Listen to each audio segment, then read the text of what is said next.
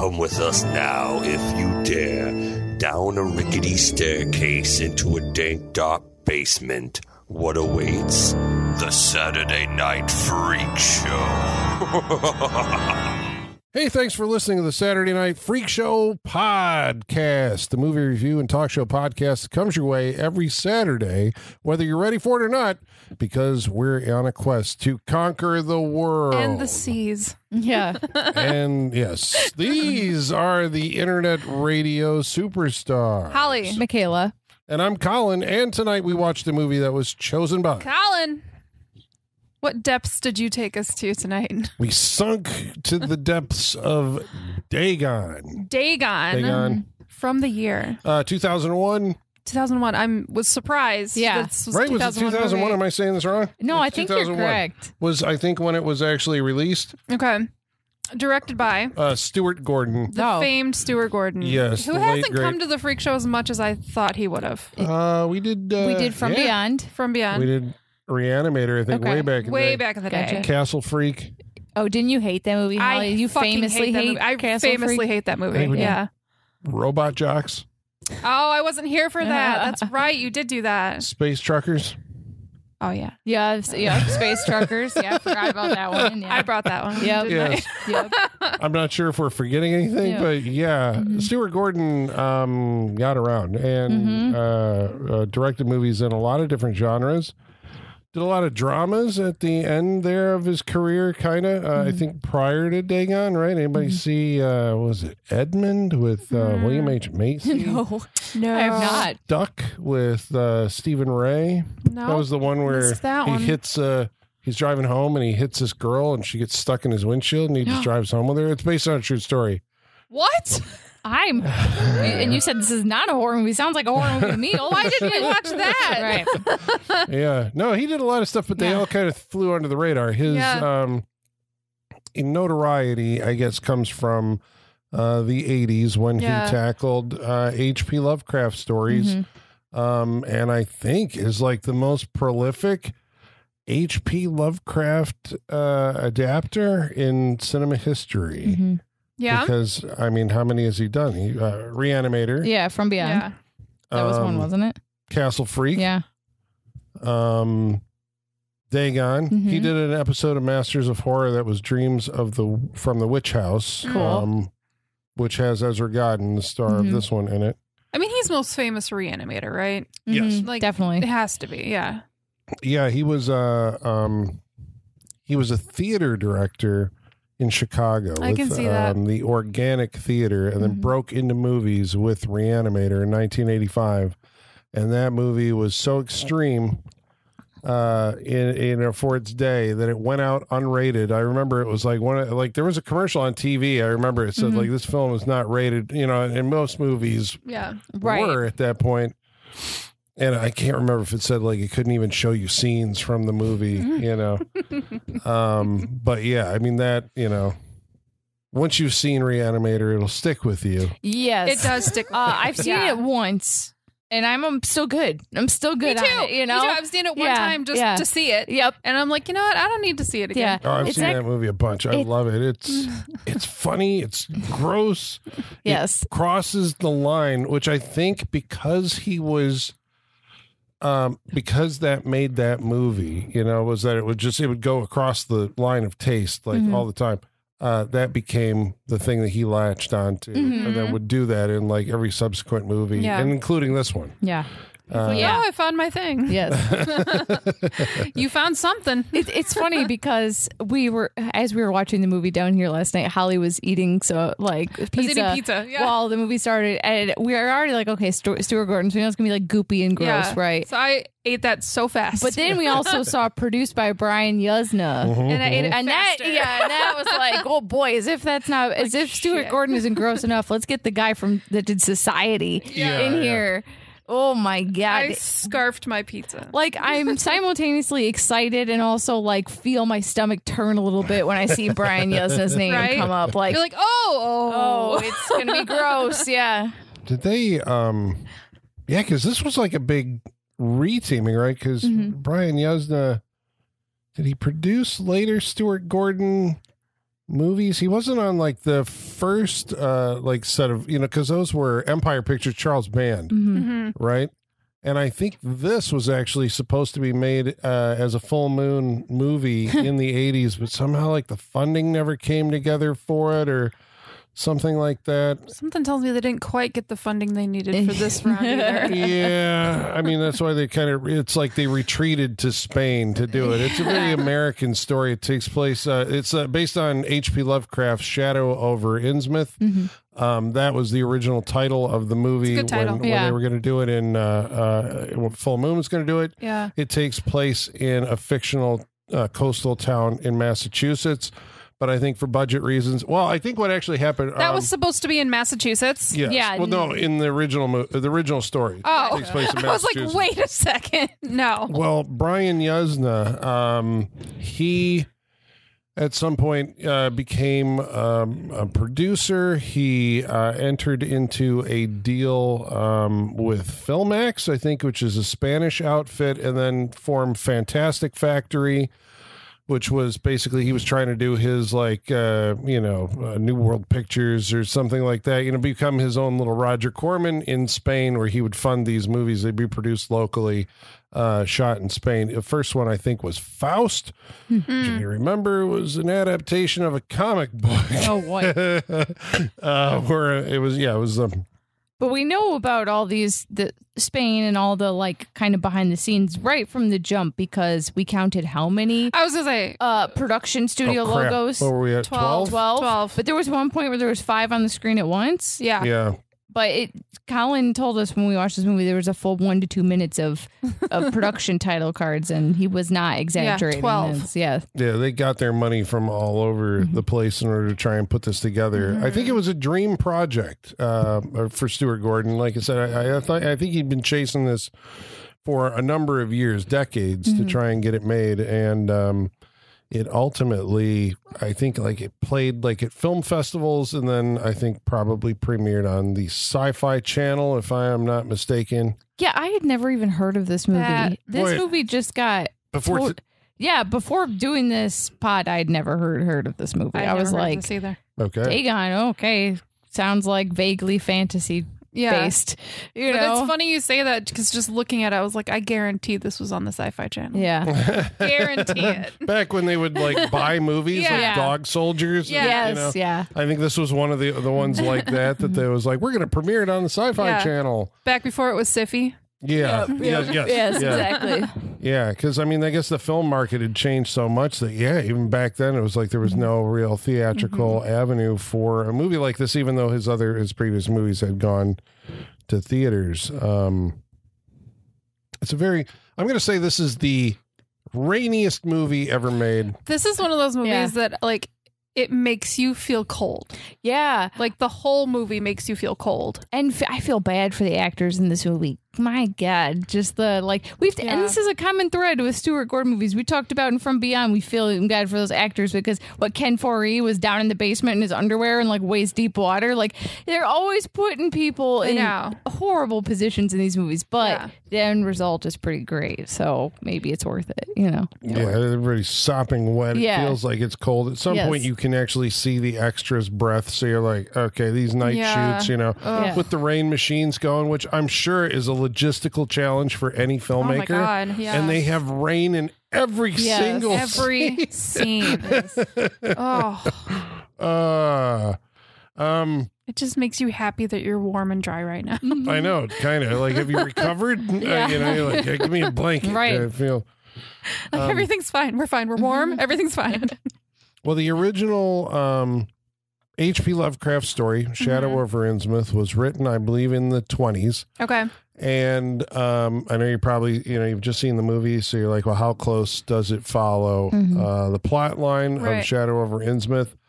That one is about, I can't remember if there's a guy, he's like a college student. They're always college students in Lovecraft stories who becomes fascinated with this town. I can't remember if at the beginning it's implied that he's from there or has some kind of familial connection, and he researches it. And it was apparently the FBI had shown up and torpedoed with a submarine. It torpedoed a reef. They said it was a bootlegging operation. And he's like, okay, I'm actually going to go check this out like years later, what's going on in this town. And then he arrives. There's like a grocery clerk, I think, who's gone missing. And he meets an old guy who tells him the strange history of the town. And he checks into a hotel, and then there's a pursuit, and it's kind of, there's elements from it, but it's like a bigger scale version. This is the budget version of the story, and it adds like a bunch of characters and scenes that aren't in the original version. Was it as filthy in the original? It was heavily atmospheric. So, yeah, I mean, it kind of felt grimy. The whole idea, I think, is that the town is old and has never really been kept up because... Yeah, that tracks. The people who live there don't really care about... right. Yeah. Because they're not really people. Yeah. Yeah. I think it was... I don't remember if it was the first. I don't think it was, but it was part of HP Lovecraft's Cthulhu mythos, which I think, basically my three favorites are the Call of Cthulhu, the Shadow Over Innsmouth, and At the Mountains of Madness. I'd recommend those are the three that you want to read if you want to kind of get this, like the cosmology of Lovecraftian deities. There's also a short story called Dagon, but it has nothing to do really with this. I actually really like the Lovecraft short stories. Maybe, I don't know if it's like an attention span thing or what, but I always find he ends them right at the right time. I'm always like, oh shit. Like Pickman's Model's one of my favorites. So you should, now that you're like fully developing your art career, you should read Pickman's Model because it's about an artist. Oh, okay. So I think I will read that one. Yeah. Did you ever get the impression with HP Lovecraft that like once you start reading his short fiction, not in his stories that aren't really like the Cthulhu based stuff. I mean, even though that kind of seeps into a lot of his shorts, that he was Stephen King before Stephen King like ends his short stories in the same kind of way. It builds to and then a crescendo and it's done. And, and I think that's why I like them, because it's just like it's more impactful, I guess. But I would, if they put together like a Lovecraft like anthology TV show where they did a bunch of the short stories, I think that could be really cool. Well, did they? There was Lovecraft Country. Yeah. But that wasn't... It was like sideways that it would incorporate elements from all the stories. See, no, I want like an anthology type, like where just adapt them. Yeah, individual stories. But I kind of imagine that would still be expensive. I think that's the problem with Lovecraft stuff, is it's always so like atmospheric and all this like kind of pageantry to things that seems to be expensive. That HBO money. That's what they should have done. Seriously, yeah. Yeah, but I mean, just thinking on like how you would do. I know Guillermo del Toro has been talking for years. He wants to do At the Mountains of Madness. I'll believe it when I see it, dude. Right? I read the script it was out on. It's like, okay, it basically kind of sort of gets the story, but it goes more, it's more plot, and that's not really what it's the, I don't know, the cosmology is what you really take away from, the feeling that you're very small, and there are these things out there that if they shrugged wrong, or coughed in their sleep, they would kill you psychically. The things that created man and came to this world, trillions of years ago, and lay sleeping somehow under the earth, waiting for the stars to align so they can exert their influence on the surface again. And that's kind of, I guess, what you get a peek at it. It's always a thing, I guess, in Lovecraft stuff. You always get like just a little peek at it, and then it drives you mad. Right. Well, and it's not related to the Cthulhu mythology, but we did an episode on Color Out of Space. Yeah, and that was fan. We loved that movie. We loved that movie. That was fantastic. But yeah, and that, I mean, if Richard Stanley made more than one movie every 25 years, maybe he could start catching up to Stuart Gordon. Just keep adapting the Lovecraft stuff. Well, he was supposed to do. I can't even remember, but he was going to do another Lovecraft story, but then he was involved in the Me Too thing, so that kind of shut that down. So we're still waiting. I guess Guillermo del Toro, is the next person who's going to do an HP Lovecraft story. So this one, for folks who haven't read the story and are unfamiliar with the plot, who are our characters? Well, actually, these aren't the characters from the story. So who are the characters in the movie? So what was the main guy's name? Paul/Pablo. Paul/Pablo and Barbara. Barbara. Okay. Mm-hmm. I got this part. Yeah, okay, you got this part. They're like having sexy time on a boat. Seems like a great day. Well, they're kind of she's having sexy time. Yeah. He's having like freak out about my stocks time. Yes. Because he has like a bad dream about a mermaid that like jolts him awake. Don't we all? Yeah.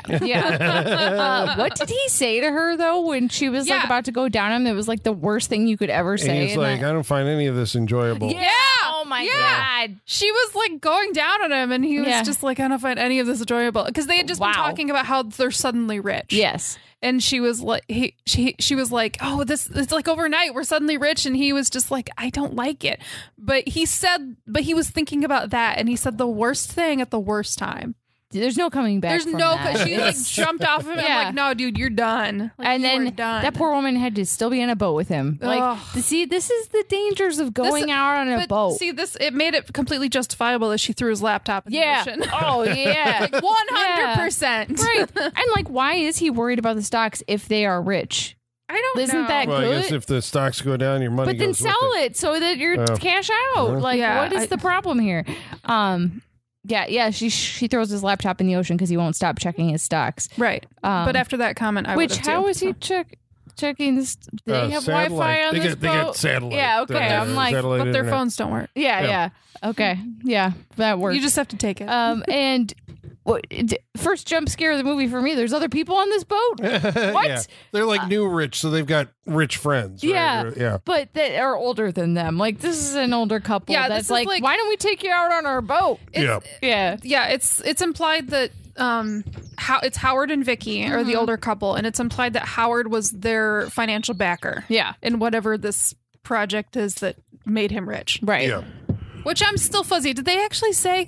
No, they never say what it is. Because at first it sounded like sciencey, and then it sounded like businessy, and I was like, okay, I really don't know what this guy's doing. Right. Yeah. Okay. I assume it's a software company. It's 2001. And true. Like that's very true. Yeah. But Howard was clearly the financial backer. Yes. And so they're off the coast of España because this is, Paul says, okay, so here's the thing. When I first saw this movie, and I guess we're just going to talk about it now, maybe it's spoilers, right? It's okay. We're just going to jump in. There are moments that on a rewatch, you go like, oh, the screenwriters actually did build this into the plot, but like I was not picking up on it the first time around, right?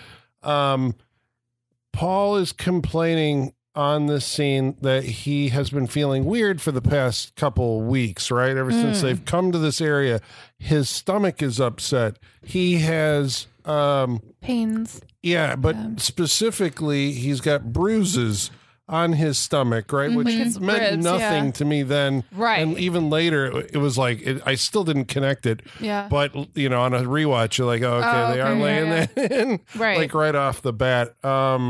And he's like popping Dramamine. So I'm like, okay, he just gets like motion sick. And I'm like, I feel for you, bro, because I also get motion sick. And this is a pretty small boat. It's easy to get motion sick on a small boat, you know? And he says that his mother was from Spain, didn't let him learn Spanish and wouldn't let him come back, basically. But this is a vacation where they're actually going back to his mother's country, right? All these are red flag, apparently, but not given a exclamation point or something that I don't know. Did you guys? No, I didn't pick up on any of this. Yeah. Okay. So it just went. It was like, okay, it's there, but it wasn't so, underscored, underlined, or anything. It was just the small. It was minutia, and I just wasn't even paying attention to it. Okay. Yeah. All right. So I'm just making sure it wasn't me because later it was like, what? Huh? Because later on, it's revealed that, of course, he does have a familial connection to this area specifically and the people who live in the town. There's a shipwreck because they hear chanting off in the distance in Imboca. Imboca being the Spanish word for in mouth. Yep. Okay. Isn't Boca Raton, Florida, like rat mouth? Yeah, it's something what like it means. Yeah. Rat mouth. Yeah. It was something mouth. Yeah, I looked it up. Yeah. Yeah. Right? I'm pretty sure that's what it is. Yeah. Something. Yeah. But yeah, disgusting. Okay, so Innsmouth to Inmouth, Mocha. And we see the coastal town, and it seems old, very old, like stone walls along the outside. It's a cool looking town. Yeah. It's very cool. Well, even you're saying from the coast, or even when we get into it, is there? Well, I mean, because it's just like an old, like stone town. Right. It looks cool. It looks like a really old Spanish fishing town. I don't know, it just has that neat look about it. It has an atmosphere that I don't think that you can buy. It's one of those things. It's like, it feels like they filmed on like a real old it's a place in Galicia, Spain. Okay. I was like, it looks like a ghost town. Yeah. For sure. Yeah. And I don't think that was staged. Right. Yeah, it looks dilapidated. I mean, I'm sure once you clear people off, it's like you get rid of any of the signs of modern, living, and it's like, what's wow. it called? I'm not sure what the town was, but it's in Galicia, Spain, and I think they filmed in several different places along the Catalonia. Maybe am I saying this wrong? Our Spanish listeners are like, come on, but so there's a shipwreck because there's a reef out there, and a storm. Shows up. This is 2001 era. Bad CGI storm. It's bad. It's really bad. There's a lot of other CGI that has to do heavy lifting in this movie, so I get it. You got to cut the corners somewhere. So Yeah, it does. And it is 2001. But it did make me go, ooh, this is going to be a rough watch. Yeah. Like, I remember these movies on the Sci-Fi Channel that had. So in this, I think Vicky is not mortally. She's seriously injured. Her leg is trapped when the boat is dashed upon the rocks. Because she's in the lower part of the boat where everyone else is up on the deck. So yeah, she gets kind of like pinned where the bottom of the boat kind of gets pushed up against the rock. So her leg is like pinched, and it's filling with water. That's cool. So they're going to drown. So we have to go get help. And so Paul and Barbara strike out on the raft to go to the mainland. So God, I did appreciate this, I guess, on the rewatch. It's like this movie, like, did you get the sensation that it, like, once it gets going, it just kind of keeps going? I was going to say this movie moves at an insane pace, but I appreciate it. Like, I like it. I mean, even what we're talking about right now, these scenes happen very quickly. Like, we're not on the boat with them for a very long time before this shit goes south and they're already on the lifeboat. It's quick. And then it's just a chase movie for an hour, which I appreciate. But yeah, it's once he hits land, man, it just keeps going. I mean, they find and I think it starts raining like at this point and continues for the rest of the movie. The dampest movie ever, I swear to God. It really is. Even when he goes indoors, there's like dripping, there's puddles, there's water in rooms. It's just like, so he goes to find help. They meet a priest with webbed fingers. Yeah. There's these little subtleties hinting at like what's going to be revealed later that I find interesting. So did you, I guess you're saying you guys didn't know about the movie. I had to look up the town, and it's just beautiful. Oh, it is beautiful. It's really nice. Cambaro? Yeah.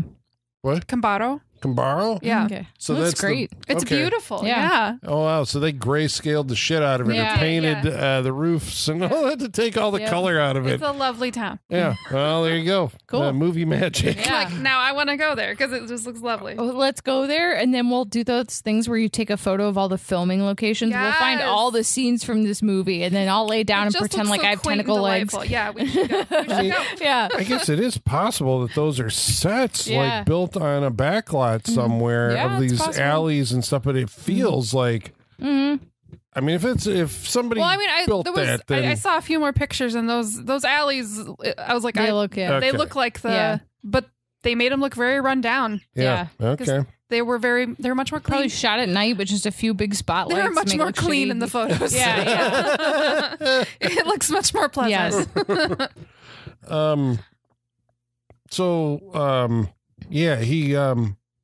he gets help, but it's the strange. That's what I was going to ask. Priest with web fingers. If you you didn't know what this movie was about. Well, you had said last week you had made fish people, and you had made a humanoids of the deep reference, and so I was like, well, I'm always down for that because.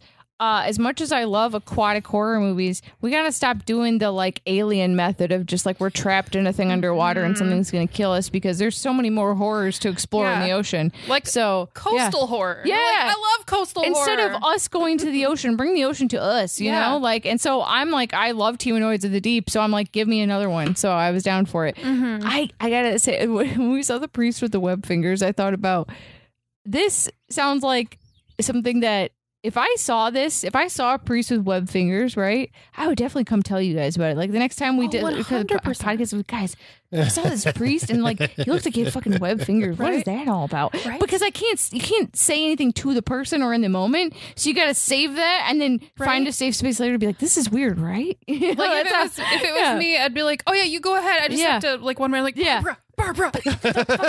Yes, what fingers? Yeah. Well, actually, she sees it. Does she see it? She sees she's the one that saw it? It's after Paul has already left on the boat to go back and try and rescue. Okay, that makes more sense. Yeah. And he's like, you could go to the hotel. And it's oh man, shit. This guy's, She's fuck. Yeah.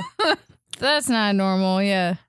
So I think she goes to the hotel and there's a guy there who just kind of looks like Lurch and stands, and then she's overpowered by both the priest and him. Mm-hmm. And so it's well, she's out of the movie, right? So we're switching back to Paul. And Paul finds out that Howard and Vicky are no longer on the boat because we saw something of what happened, which was... The water became inky? You can't see through because it's oil on the top almost. It's inky, oily. And she's saying there's something in the water and it's and fuck. It clearly something attacks her and then it cuts away. Mm-hmm. Yeah. Yeah. So it's like squid ink or something like that, some kind of aquatic thing. Yeah. Why don't we have more squid horror movies? Squids are fucking terrifying. See, this is I've been wanting to do this. This is I was trying to dream up a squid horror movie for a while because there was a video that I saw of one crawling across and the deck of a ship. They're so scary. Right? And it squeezes through this porthole. The tiniest hole. Yeah. And the movement of a squid is I'm how come people aren't doing something? And they're really intelligent. They're really smart. Which is terrifying too. I want give me a cat and mouse horror movie with a squid and maybe a submarine or whatever. Yeah. But there's little things they have a complicated door system and it figures out the door and then the door's open and they're open the door. Give me because they can come out of water. Yeah, exactly. Yeah. Oh my God. And they can push I guess it's because they can distort and disfigure themselves. It's like a big ball of... They have no bones, yeah, and they can just squeeze it. It's like an intelligent, what do you call a squeeze ball? Stress relief balls. Stress relief balls. Yeah. Oh my God, I fell down. Now I'm trying to think, who can we get to direct this that it would be good? Right, because unfortunately now it's going to be very CGI. It's going to be really CGI, and that's not what I want. Right. The Guillermo del Toro, I know he's been thinking about it for years, right? So he has spent a lot of time trying to, that's the horror. I think of it is the sea creature. Yeah. The aquatic, whatever. I like Guillermo, but also, is he going to make it a scary squid movie or is he going to make it a romance on a submarine? Look how beautiful this fucking monster is. His script is, the script that I read, it was an action movie and it wasn't really horror. It was Aliens. Oh. But see, that's the problem with aquatic horror. Stop doing alien movies underwater. Oh my God. Yeah. I fell down an Instagram rabbit hole of this guy that owns all these different octopi. And he'll do challenges with them where he'll give them one of their favorite treats in a jar and then put it in the tank and it just goes over and unscrews the jar and reaches it. And he'll even be she's never seen a jar before. Right. I'm gonna give her one. And I'm they're horrified. Smart. Yeah, there's so much horror content right here. Mine it, and they're spiteful. Yeah, and they are. he said that like there's one, you've probably watched the same guy where he's like, this one doesn't like me, she's gonna spray me as soon as I reach in, and she like inks and spits at him. Like he's like, we don't have a good relationship, but this other one I can pet her. It's Colin, these videos are fucking fantastic. And like and they're like small. And like out in the wild they'll just like punch a fish just because they don't like it. Right. They're spiteful. Why don't we have like a horror movie based on like a pirate ship and just do the classic like sea monster pirate ship scenario? Seriously. Speaking of that, I think Davy Jones in Pirates of the Caribbean 2 was probably the best. It was like that kind of provoked that revulsion. Amazing character design. I literally just watched a video the other day. They're like, can we talk about how good that CGI it's still is? The tentacles are always moving on their own. Just it's still fantastic. Yeah, that was good. It was so good. Now that I'm sitting here thinking, like there was a version of it was. Because, I mean, obviously Shadow Over Innsmouth has been adapted here and there several times, and the most recent was one that came out a couple of years ago. Was it Jocelyn Donahue was in it? It took place in Florida. It was her and who's the mumblecore guy, drinking buddies? Yep. Mumblecore guy. Yep. That guy. That guy. 24 frames and I love drinking buddies. Oh man. Okay. Everyone's he's punching a tall, their lanky suit. guy, and he directed Drinking Buddies, right? Yep. Shit. God damn it. But they're in a movie. I can't remember what it's called, but it was basically like a really stripped down version of like Shadow Over Innsmouth. So, and actually we watched a long time ago a movie called The Mora, a Child's Tale of the Supernatural, and it was kind of a variation on this idea that a traveler goes to a isolated town that has its own religion, and the people aren't quite human there because Paul finds out that there's the esoteric order of Dagon is what's worshipped here in Boca. Which, if you think about it, this is the same plot, just different monsters as City of the Dead.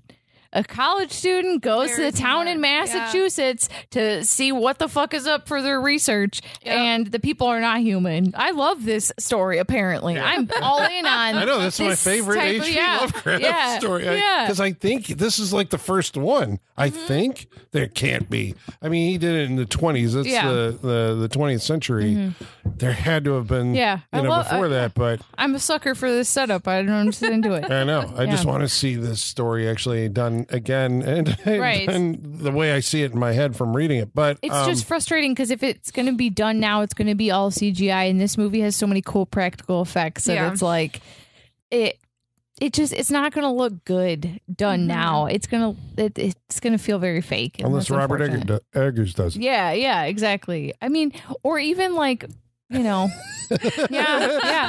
pointing at Colin. Yeah, you would probably make it black and white too, but it would be really high contrast black and white. It'd probably be really cool. Did you ever see there was a guy who made his own Call of Cthulhu movie in black and white? I'm pretty sure you shared that with me when we first started hanging out, Colin. It's really, I mean, it's I think like the only version that's ever been filmed of Call of Cthulhu. But yeah, you should check that out.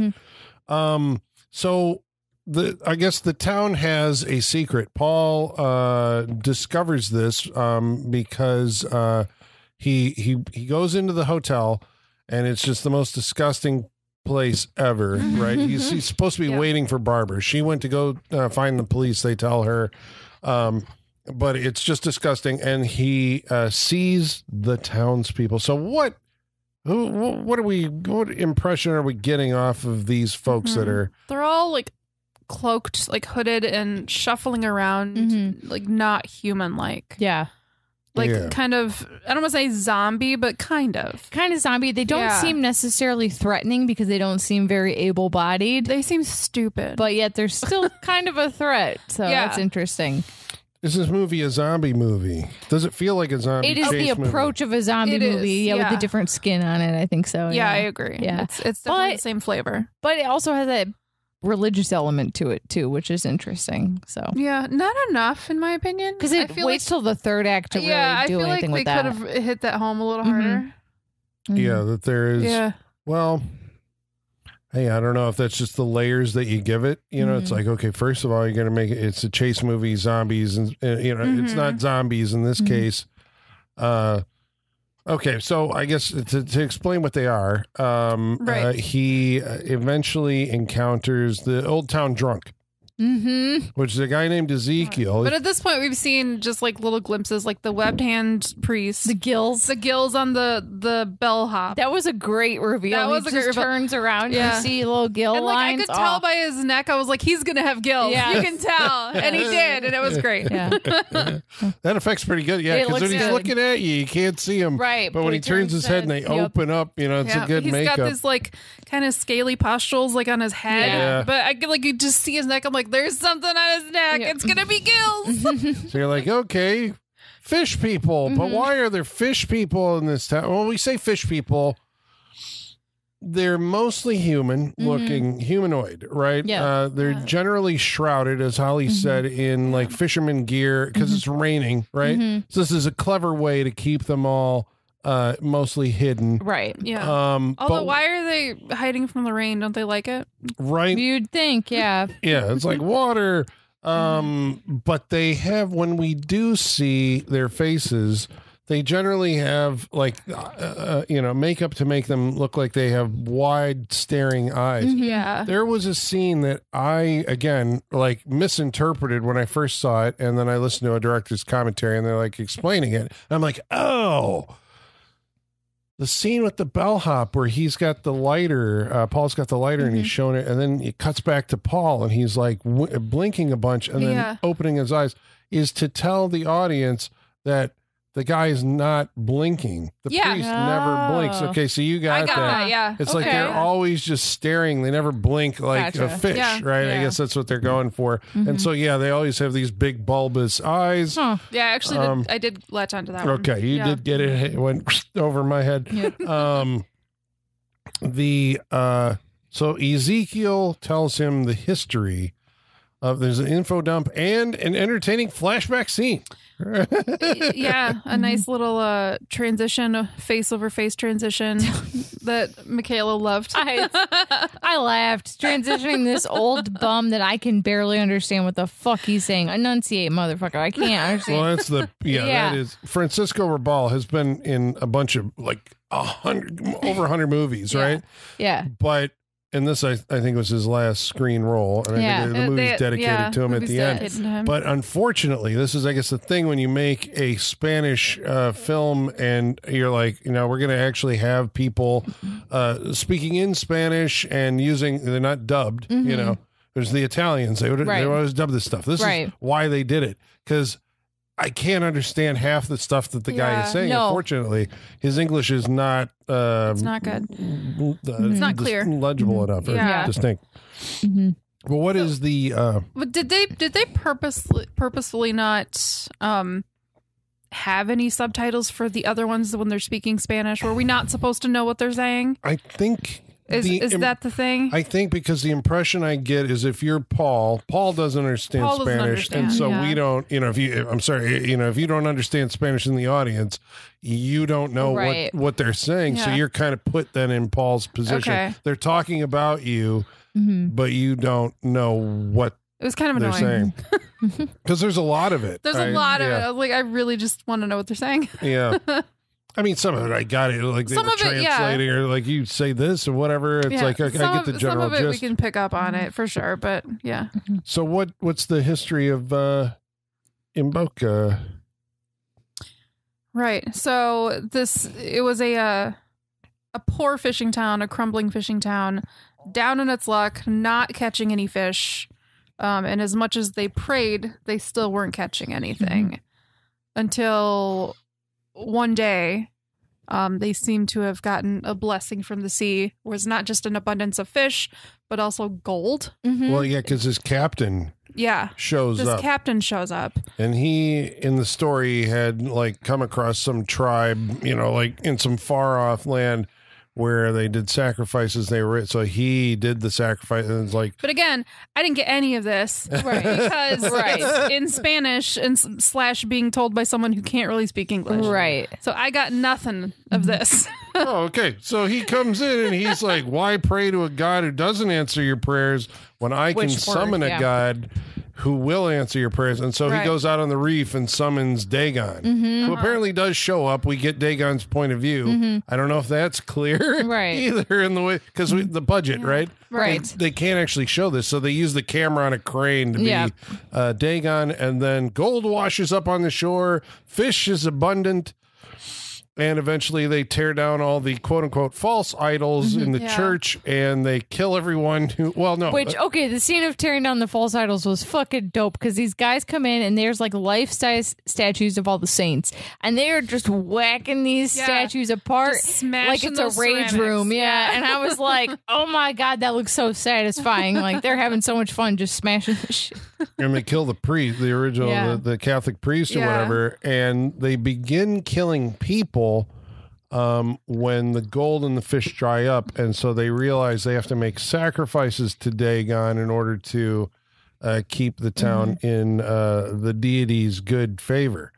So, and I guess and Ezekiel's left alone because he drinks and he's crazy. So he's not a worthy sacrifice, right? Yeah. So he gets to live and tell the tale now as an old man.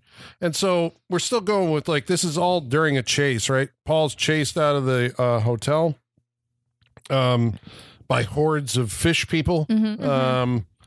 Effective? Yeah. Goofy? It's scary. The way they kind of like stumble around is creepy. Yeah. Like sometimes it's comical, sometimes it's creepy. Like it's not scary to watch, but it's scary to think about how scary that would be. Yes, exactly. You're in such close quarters, I think. Yes. The way that they shoot it, feels like, oh my God, like they are right there, you know, and like it feels like he's just barely ahead of them for 40 minutes of this movie. Like a lot of close calls. It's a little stressful at times. Yeah. I think that's the problem with like trying to sell like this idea, like, if you're trying to, and maybe why it ended up in the Sci-Fi Channel, why nobody would finance it. It's the idea that like, well, it's fish people. Right. Yeah. It's a hard sell. I get it. But I mean, when you watch the end result, it's like, well, it is actually kind of tense. It's a horde of people trying to come in. It doesn't matter if they're fish people or not. They look weird and they are about to get him, is the thing. He tries to get a car because he's right. I'm going to get out of here. There's only one car in Boca, and it's at this like rich guy's house. Apparently, the rich guy is I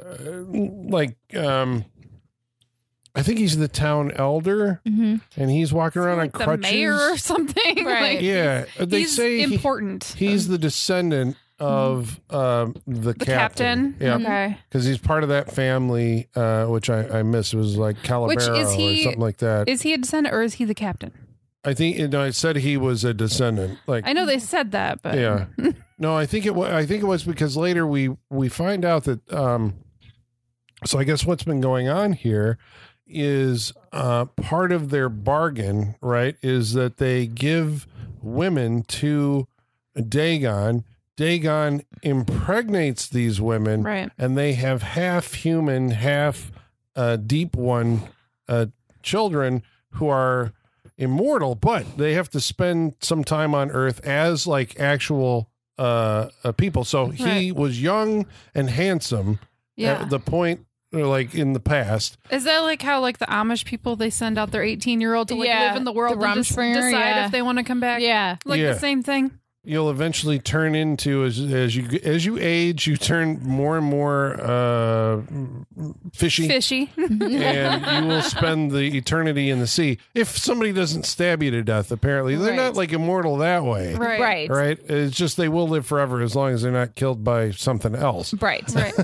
So that makes them afraid of death, I guess, which is a weird like. In those scenes that feel like zombie scenes, right? It's like they are afraid of being, stabbed, hurt, right.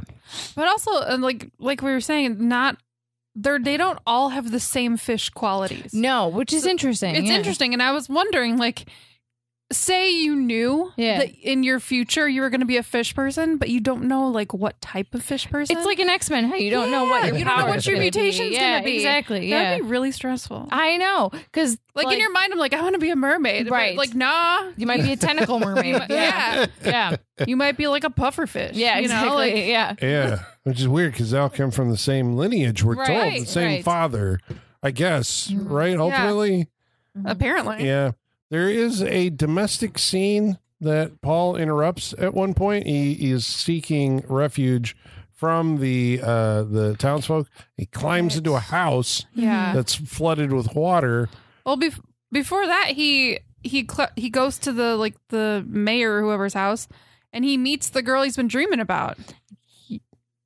We haven't talked about that. Yes. That's right. This is a major plot point. This is a big point. He's been having these like ongoing nightmares about this like mermaid, right? And and even like daydreams, like visions, like in the middle of the day and stuff. It's like haunting him. And when he is running from the fish zombie people, he runs into this like mayor mansion, and he ducks into a room, and there is his dream girl in bed, just like waiting for him, and like she clearly knows who he is, right? Yeah. And then she's like putting the moves. He can't resist her until he discovers that underneath her clothes is squid legs. Squid tentacles. Squid legs. But like instead of being a mermaid, she's like a squid mermaid. Like instead of a fish mermaid. It's like literally gross. Instead of 2 legs, it's 2 squid tentacles. Yes, and the way she like scuttles on the floor is disgusting.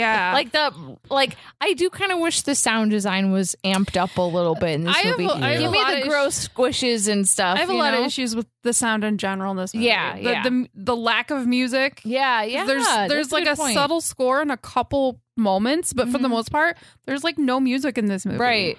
There's like a choir doing like a chant kind of thing, like a religious chant that we hear a little bit, but I feel like the score could have really been amped up to give this a little more momentum. No, I agree. Yeah. Because there's so much of I'm sitting there going like, okay, does it add to the tension if you're just watching him running around fleeing these people and there's no score? I don't think so. I think it takes away from it. You need it. Yeah. And there were moments, dramatic moments that I thought, especially like the end just kind of happens. It just happens, and the music is like, okay, that happened, and you're like, you need like a big crescendo, because this is a big moment, you know? Right. It is a moment, but the music doesn't say it. You need that emotional tenor to be audible. You need that. Yeah.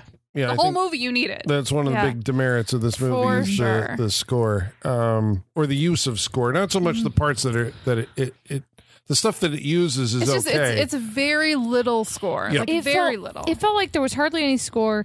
I can't hear half the dialogue. There's no great sound effects. Like, F's across the board on sound design. Like, which is too bad because the other areas are really well done, I feel like. But it just clearly money ran out for that. It just, for me, it takes away so much. It does. This movie. It does. Yeah. So there you go, a project, rescore Dagon, a new sound mix, and we're gonna dub Francisco Rabal. Please, someone dub that bitch, and I'm gonna put in squishes and gross wet sounds everywhere I can. Yeah. Oh, God. It should be making me revolt from the sounds alone. 2 tentacle legs slopping across the floor should be disgusting. It should be. Yeah, I'm thinking of like when Sean and I went to see The Substance, and in the first like 3 minutes of the movie, I was already like, the sound alone in this movie is going to gross me the fuck out. Yeah, and I love it. And everyone told me to see that in theaters because of the sound. The sound is amazing. Yeah, it's true. It's true. Like before the credits are even over, you're like, oh my God, this sound is going to ruin me. It's going to be great. Well, I did like the vocalizations for the townspeople in this. Yeah. Mm-hmm. That was the only mark I would give. And was one of them the oh God, I'm gonna totally space out the people from Star Wars. God damn it! In New Hope, they make the ooh sound. The Tusken Raiders. Yes, yeah. Was it the same one? It sounded like the same one. Maybe I know what you're talking about. Yeah, it sounded like the same one. Yeah. But yeah, But yeah, they overall, do we're have saying- some sound effects for the townspeople. Yeah, and that we like, but we're saying other There's like sound phantom effects like and- whale noises. Yeah. So, and the woman who plays this character, the not mermaid, Macarena Gomez, has gone on to do looks other like stuff. an anime character. She looks like, I thought that maybe it was Barbara Steele. She looks a lot like Yeah, I was like, is this like Great Value Barbara Steele? 'Cause that's what it feels they like. cast her Even the 'cause- eye makeup, they try to do the same. Yeah. But she has gone on. She was in Alex de Iglesias movies, Witching and Bitching. If you've Oh, seen gotcha. that. I've heard of that. Yeah. Lovely. Yeah, I think she was in. There's something else that I saw. She's still working in movies. Good for her. So Paul tries to get away. The domestic incident where basically he comes in. He tries to hide in a. It's like a father and son. The son is like a little 10-year-old kid. Fuck this kid, man. One of the most annoying kids in cinema history right here. Because he's like, he's here. Yeah. Papa, come and get him, or whatever he's saying. Yeah. And Papa is like a tentacle monster. With shark teeth. Like, Yeah. crazy shark I'm teeth. confused. Like, where did this kid come from? And what? Like, he doesn't stop 'Cause talking. Paul busted into his house. No. I mean, like, what? This is like a human child. Yeah, he Yeah, doesn't but they have all any, start like... out. They start out human, and Is it as a you get puberty older, thing? Yeah, You hit puberty and you become get gills? more Okay, so fish-like as when you age. two fish people fall in love, Yes. and they love each other very much. they love each other very much, and they make a baby. Yes. It's a human baby and Until grows up to be a fish person. I think, Is that what we're saying? Yeah. I think what's happening, right, as it is explained to us in because Paul is eventually knocked out and he wakes up in captivity. Yeah, and surprise, Barbara's alive. Oh, I was about to be real mad because I thought this movie was about to end with like, and it was all a dream, and I was about to be like, fuck this movie. But thank God it didn't. Okay. Like the boat crashed and you passed out. Yeah, that's where I thought it was going. Well, I think what's happening is any woman who comes in proximity to the town, they kidnap and they offer her to Dagon, Right. who impregnates her, and so all of these are children of Dagon. Okay, but you said that they have to like go abroad to like live life. Well, in the town, they're living in the town. They don't all leave the island or the town. They have to leave. They go abroad from the ocean to land. Oh, okay. Okay. Yeah, they just Paul just happens to be one that got away. He got away. Yeah, Okay. He's like Micah Monroe in Long Legs. Got it. His mom was able to escape and had him somewhere else, so he doesn't know that he's supposed to be. Oh, surprise! That's right. That's what's actually happening. Here. Okay, that makes sense. So then, there's a scene because all the folks are in captivity. Where he tries to drown him in a gross toilet. Yeah, that was fucking gross. Okay. Oh, in the house. That was you're fucking saying, gross. Because the toilet on the outside got a bunch of shit stains. It's so gross. And looks like it's shit water. But I almost like the zag. I like the way they zagged on this scene. And like fish in the toilet. There's like, but they look like there was like salamanders. They're and like shit. salamanders. Yeah. And so like it's not shit water. It's like animals are living in their water. Yeah. It's like, It's just you like- guys ever smelled the dirty fish tank? Oh, they're disgusting. No, this Boy, movie disgusting. reeks of mold. Dirty Melissa. fish So tank. gross. Yeah, so it's just gross. it's. But I did think it was Swamp funny. water. Yes. I did think it was funny that he like the fish monster pulls him over to the toilet to try to drown him there when they're literally standing in 4 feet of water. He wanted to add insult to Like, injury. that He's like, was I'm funny. going to drown you in the fucking Like- toilet. Like I could just push you down to the ground, but Yeah. I'm gonna give you a swirly. Yeah, yes. Like, you that's- nerd. Yeah. Nerd. Yeah. Gross. And my pets live in this toilet. Right. Fucking deal with Yeah. it. Well, My salamanders. Yeah. I guess in captivity, later when Paul's knocked out and wakes up with Barbara, Vicky has been impregnated and she kills herself, I guess, rather than give birth to. Understandable. the Yeah, thing. no, I get that. And they take. She'd rather die Ezekiel, than have that baby. Yeah. I understand that. Yeah. I understand that. And this is what we know is ahead for Barbara, unfortunately, who is eventually going to be strung up naked over a pit, and they will summon Dagon. But Right. before that happens, there's a scene. This is not in the book, so this is Stuart Gordon. Like, I didn't think this was. and pushing it as far. So if you see this movie, gross. this is going to be the scene that you remember. This is the scene that sticks with you. Yeah, this was gross. I don't understand the reasoning for it. Right, that's what I was going to say. There isn't one. So we need to talk about, because earlier on, there's a scene where Paul is like running from the zombies and he's hiding in like a animal captivity, like a farm stable situation. But instead of, there are like pig skins, there's pigs, but then there's like human skins. Yes. And one of them is Howard. So that's how we found out that Howard died. But then later on we see them from this captivity, they are taken to this like skinning area. And I don't understand why they're skinning people. Yeah, why? That's what I don't understand. Okay, this is all I got. Okay. And so you can shoot me down, but because all of them, when they actually go to the ritual chamber where Barbara will be suspended over the that's right. They're Dagon wearing the skins. They wear the so it's part of their ritual to wear a human face, a man's face, like in front of Dagon. I don't. It doesn't make any damn sense. Is it like symbolic? So like Dagon wears a human when he like impregnates the woman, so they're like mimicking that. Like it doesn't make sense to me. It's a stretch, but basically it gives Stuart Gordon the opportunity to stage a scene in which a guy is skinned alive. Ezekiel. Yeah, poor old guy. This made me a little nauseous. This was really gross because he's skinned alive. Yeah. And it's very effective. Skinned alive, meaning he's slit at the throat and then they peel his face up starting from the bottom of his neck over the top of his head while he's like saying the Lord's Prayer. It's disturbing. The tug to get it off his head made me like black out a little bit almost. I was like, oh boy, I can't watch much more of this. Because did not expect this in my fish people movie. Right. Yeah. I think that's part of his context, right? Like if I was signing up for like a skinning people movie, I'd be like, here we go, like Hunter x Hunter, that movie came out a couple years ago, wasn't so surprising that there was things like that in it. But this movie, it's like, I thought we were watching shambling squid people, you know, and now I got degloving whole humans for some reason. I know. Yeah. I think it is. I think that's what it is. You know, going back to what we said about Stuart Gordon, he realized that if you push the limit and you push the boundaries of taste, then people will remember you. Oh, absolutely. You know? So he's like, okay, that's what I'm going to do. Mm-hmm.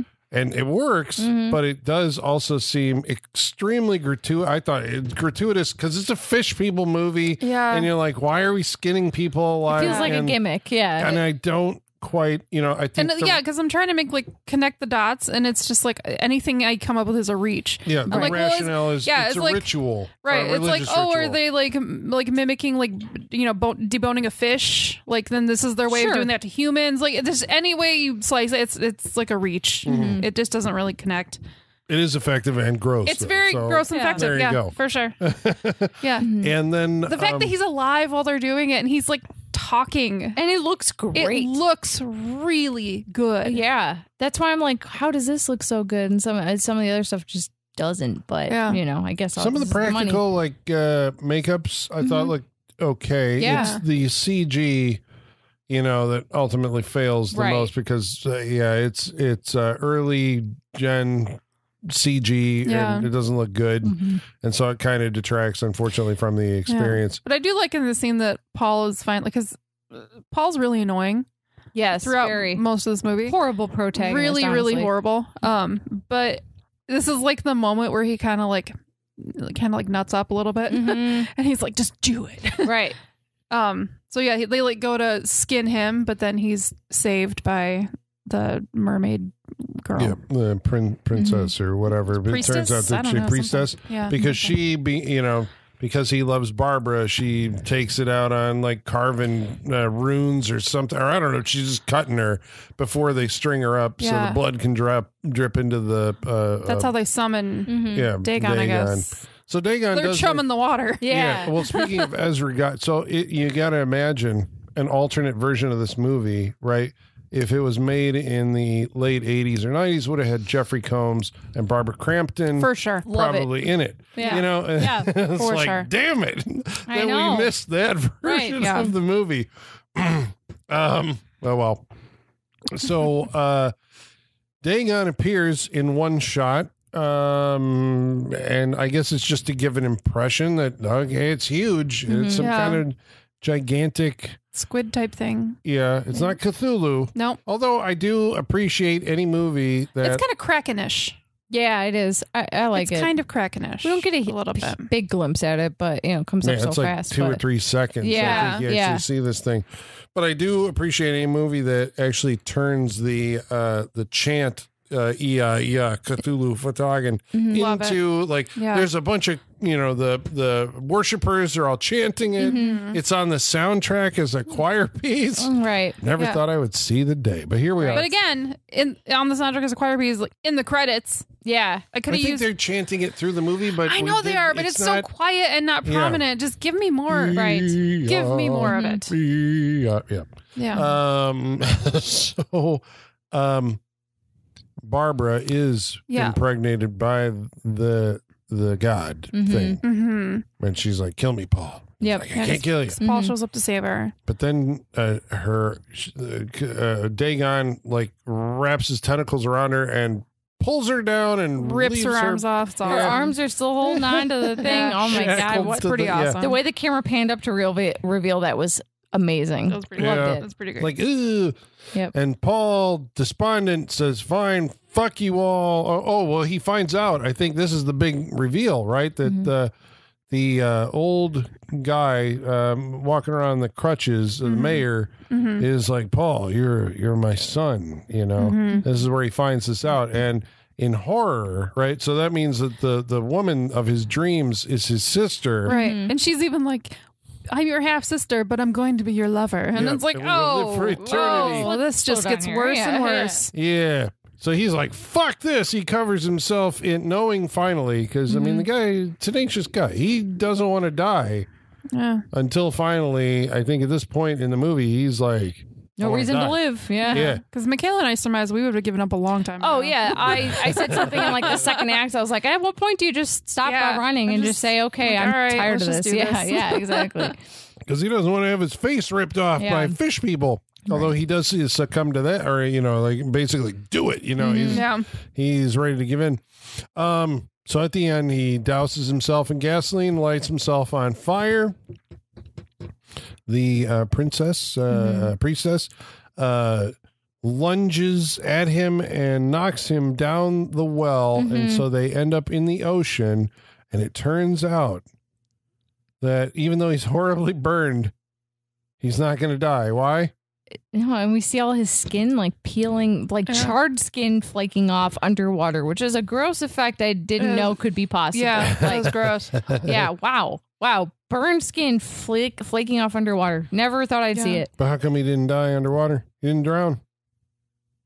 Because he's the becoming a fish person. yeah. He's got fish so person? these Yeah. bruises Oh, yeah. that we've seen bruises. on him. Silver gills. Yeah, there were gills forming, Yep. and all of a sudden they open up Yep. and bleed a little bit as Yeah. like new wounds, Oh. and he can breathe underwater. Yep. And she's all happy, and he's like, "What?" And He's like, I'm a she's- charred corpse, bitch. This is Yeah. not how I want to live. And Yeah. he's like, Yeah. Yeah. Can't even kill myself right. Yeah. And so they swim down into the dark abyss and will live forever. okay, but this would have been so much better if they had swam by his laptop laying at the Oh my bottom of the God. sea. Yes. Yeah. That Oh, would have and been it's on, and you see the stock market just crash. That That would would have be been amazing. so Oh my great. God. You see a big red arrow just like brown. Yeah. Does he heal up down there? Probably. Seems like it. Well, I mean, I assume he's going to change into a fish person at Yeah. some point. That's Right. probably his skin's come off. He's gonna have scales. He's fine. Yep. Yeah. He's fine. Okay. So He's just let's, expediting the process, probably. Yeah. So we're saying it's a happy ending. It's like burning the crop. I mean, it's the best he could hope for, I think. you yeah, know, I mean, like- he's just like, well, this is it. Yeah, This yeah. is my life now. I get to live forever. Yeah. In glory and as long as no one tries to stab me, then I live yeah. forever. So who would under the sea? Well, I suppose Yeah. you can make enemies. Fucking my Yeah. sister. Yeah. Yep. There you It's go. gonna be grand, and how they're gonna do it, I don't know. There's a lot of like things that slither and Yep. you know. Right? Like gross. she's like got the tentacle legs, and what's he gonna have? Right. How are they gonna make this work? I don't know. Whatever. Good luck to him. You know. Fish love. Yep. Well, that's Dagon. Thank you very much for sticking with us. We are going to go around the table and individually tell you what we thought of it and whether we would recommend it to you. But first, we're going to answer some of your mail, and in order to do that, we're going to have to summon our mailman, Igor. Bring us the mail. Masters, the mail. I've got the mail. So many letters. Our followers are rising. Why, thank you, Igor. He sprouted gills a couple decades ago, right? Oh yeah. Yeah. And like he had- before I joined the show, He had gills. tentacles, but they fell off. Yeah. But He doesn't take good care of them, you know? He's always smelled like that. Yeah. Dirty fish tank smell. It's pretty gross. Yeah.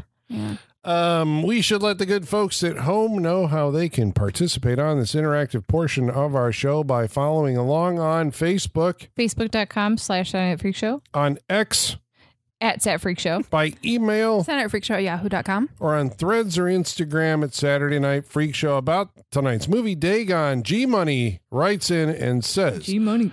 this is like an anime. Let's see. Yeah. He says, this is like an anime with the gore and tentacles. The skinned alive scene was memorable, and the Cthulhu massacre at the end was great too. Anything Yuzna and Gordon produced found its way to Sci-Fi, the channel, and my TV growing up. Man, I miss my gooey, slimy, bloody, head-bobbing puppets in my horror. Yeah, I agree. Nothing's gooey anymore because it's all digital, so there's no goo. Yeah, no goo. Yeah. See the the goo substance. doesn't seem... See the goo- substance. See the substance for goo, but There you go. yeah. Yeah. Okay. You're all we need. Michael Whitaker writes in and says, I remember the heavy advertising push when this movie aired on Sci-Fi Channel back when it was the Sci-Fi Channel. Yes, not Sifi. Not Siffy. Yeah. The Siffy Channel. They seem really convinced I should have heard of this movie and that airing it was a big deal. I want to say it was probably part of a whole HP Lovecraft film marathon that maybe even might have been the weekend I first saw Reanimator. The only thing I really remember about Dagon is everything looked damp. Yeah. Damp is You remembered the correct movie, yeah. Soaked. damp is an Soaked. understatement. Yep. Yeah. Yeah. This movie's sloshed. Last week we watched a movie called The Purge Anarchy. Joshua Owens writes in and says, I think Frank Grillo would have made a great Punisher. He's one of my favorite action actors. He has a movie out called Boss Level, and it's a great movie. I'd highly recommend checking it out. All right, I'm curious. Kayla's our resident Frank I'll Grillo. go see it. Yeah, she's gonna go watch check it, out its yeah. other Apparently it's Yeah. a comedy. Well, that's So there you go. Frank surprising. Grillo does action comedy, Boss Level. We'll see if I'll determine if it's a comedy. How about that? I'll be the one to see how funny it is. Kylie Sanchez was also in that movie, so Richard Krotzer says a perfect getaway would be a good choice for the Saturday Night Freak Show. It's one of Chris Hemsworth's first U.S. flicks, and a great performance by Timothy Oliphant, Steven Zahn, Who Mila doesn't love Timothy Jovovich, Olyphant? Marley He's so Shelton, and Kylie Sanchez. Unless y'all have already done it, looking back, I can't see if it's been covered or not. No, I had that we on my haven't done it. list when I did the vacation series last summer, and then I replaced it with something else last minute. I don't remember So- we did the ruins and all and, that. It's like Fantasy- perfect getaways Fantasy coming Island. up. Yeah. The week before that, we did a movie called Tales from the Dark Side. Carson Snar says the gargoyle at the end was epic creature design. Travis Legler says, I'm not going to lie, when she turned into the gargoyle, I did want the guy to just wear any and all angst on his face and say no, and then yell Guyver. Everybody sees monsters in rubber suits as a Guyver. The Guyver. Guyver was a huge Yeah. deal to Around people these parts it is. somewhere.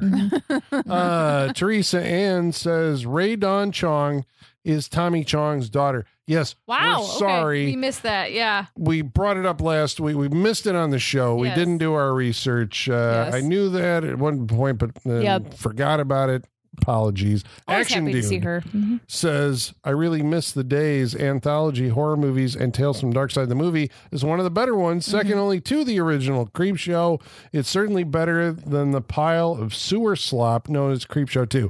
Ray Dawn Chong is comedian Tommy Chong's daughter. She's an underrated, lovely actor, and she was great in the third story. Yeah. Andrew Paulson Kirk says, you always tie Igor's appearance to the movie in question somehow. I'm wondering if you think of this banter beforehand or you just ad-lib it in the moment. Either way, thanks for continuing to commit to the bit. We all panically look at each other waiting for someone to say something, and then something happens.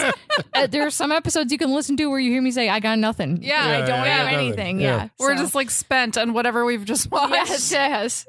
But we have built up a character for Igor over the years. Yeah.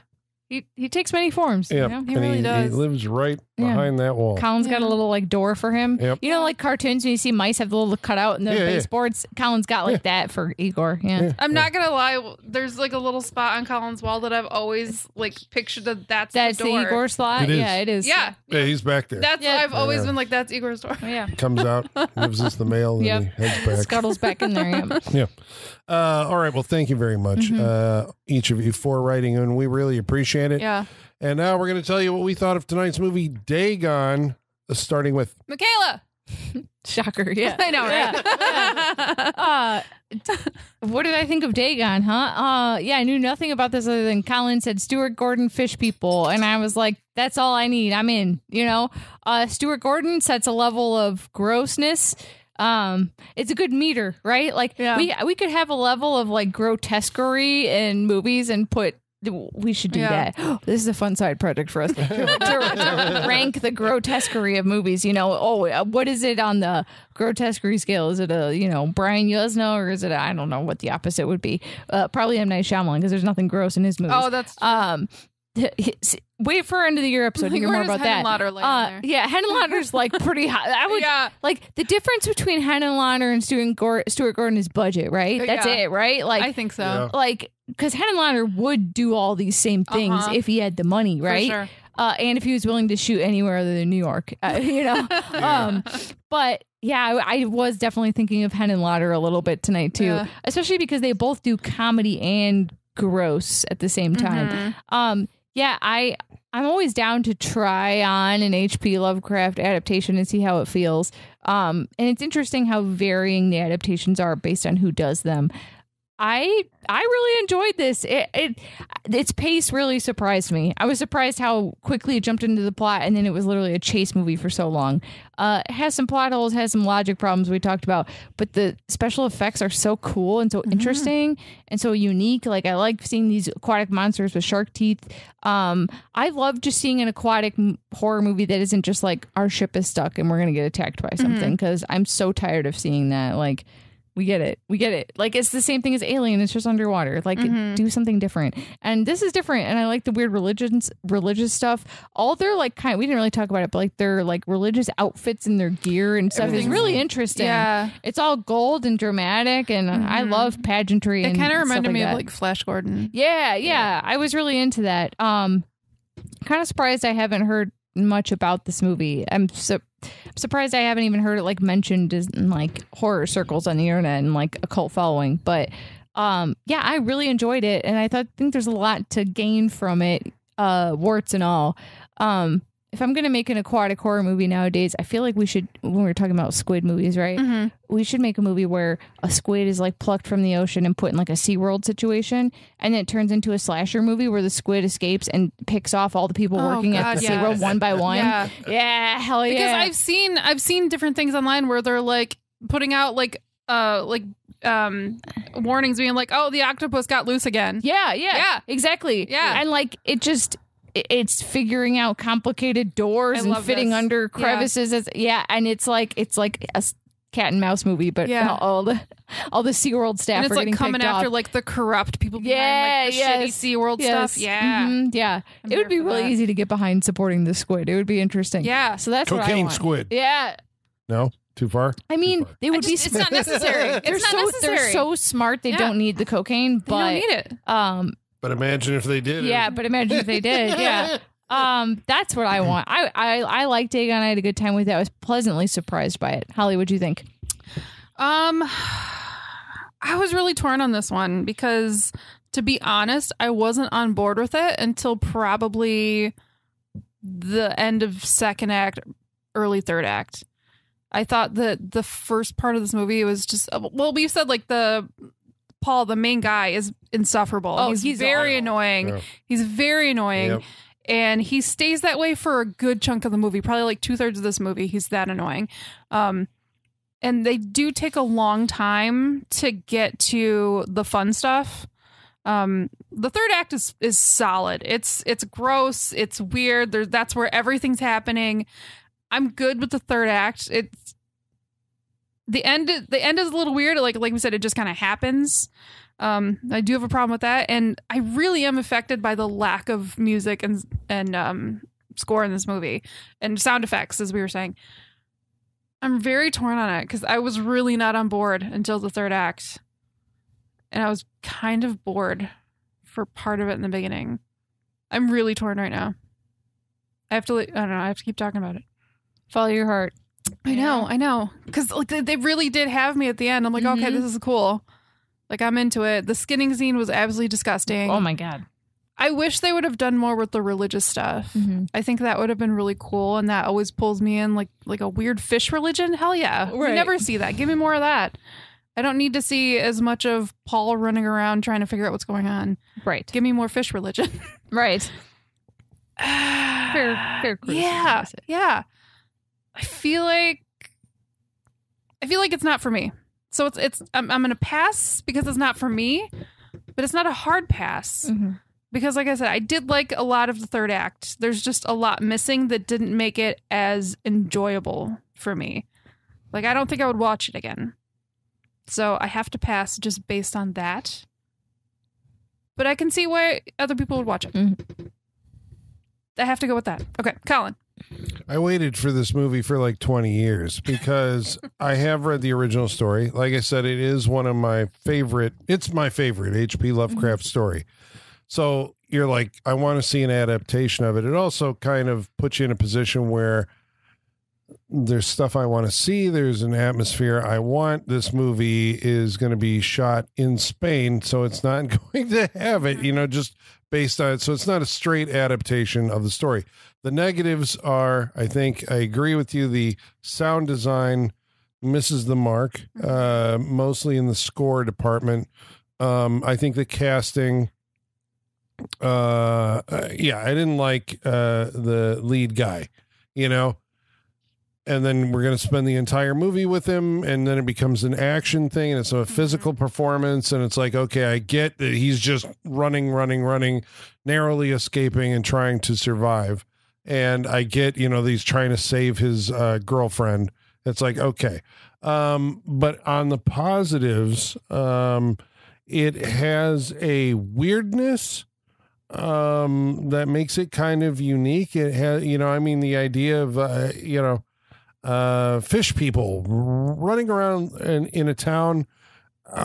These are like the interlopers coming into this town. It's like, you do kind of get the idea that they, during the day, their day-to-day life is just kind of like, right. Shoveling stuff, and like, they hang around with each other, and there's a person comes in. It's like, oh, we have to sacrifice them to Dagon. The atmosphere, they're fishing for people. Yeah. Even though it's a low budget, I think there's enough of a budget to pull off, like, it has this nice rain-soaked, smelly, moldy, crustacean atmosphere. This, because I like the story so much, I sit there and go like, okay, I was desperate for an adaptation. This is the best one I got. I think there's several others out there that kind of approach it here or there, but they're even more, like low budget. So this is the adaptation of Shadow Over Innsmouth for that we have. I did actually bring it to the Freak Show tonight because it was put back on my radar. There was a Blu-ray release. I can't remember if it was one of those Vestron, releases that came out a little while ago, but a guy at work, younger guy at work, like, mentioned Dagon, and I'm like, Dagon? Like, cool. So somebody out there is still discovering the movie. Right. I thought the skinning scene was gratuitous, but you'll remember it, so it's effective. There's things I would have done. Did you have that moment where you're like, no one's talked about Dagon in 34 years? Yeah. Yep. So now we're going to talk about Dagon. Apparently it's out there, it's somewhere. People know about it. Now, because you've listened to the show, you know about it. Would I recommend it? Yeah, I think it's a curiosity. It's just, is it a good movie? I sit there kind of mourning the movie that would have been made in like 1988. Stuart Gordon in 1988 when he was at, kind of the peak of his, probably like of his fame. You're so emo. You're like, I watched the movie that could have been. Yeah, the movie that could have been. But I enjoyed this one enough. What does it say here? Is this? Anthony Timpone, Fangoria Magazine. It's Gordon's best film since Reanimator. I don't know about that. I enjoyed Dagon. I don't know about that. I think you should check it out. You should read the original story. Actually, the best adaptation of this story is a so there's a Call of Cthulhu video card game and board game, and there's a video game called Call of Cthulhu Dark Corners of the Earth that was made for the original Xbox, right?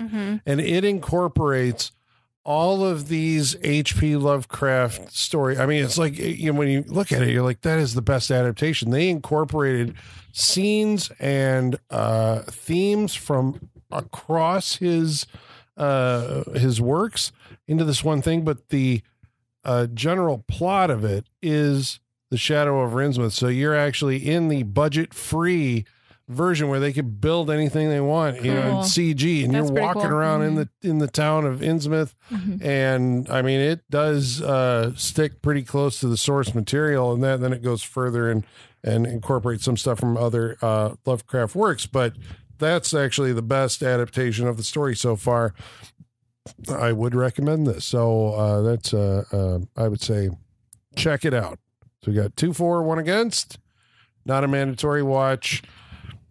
Dagon. Oh, Dagon. Actual mentioned in the Bible. I was going to say, that's in the Bible somewhere. Yeah, it was a Hebrew word for a Sumerian deity. Yeah. That I was trying to track it back, because he's known as a fish god. Yeah. But they think that is something that happened over the years in the translation of it. I don't think the Sumerian Dagon was a fish god. He became that, I think, over the years. Maybe it was a god that just blessed him with fish. Maybe. Yeah. Who knows? There you go. It's the Bible. Right. Who knows? There's a lot of crap in there.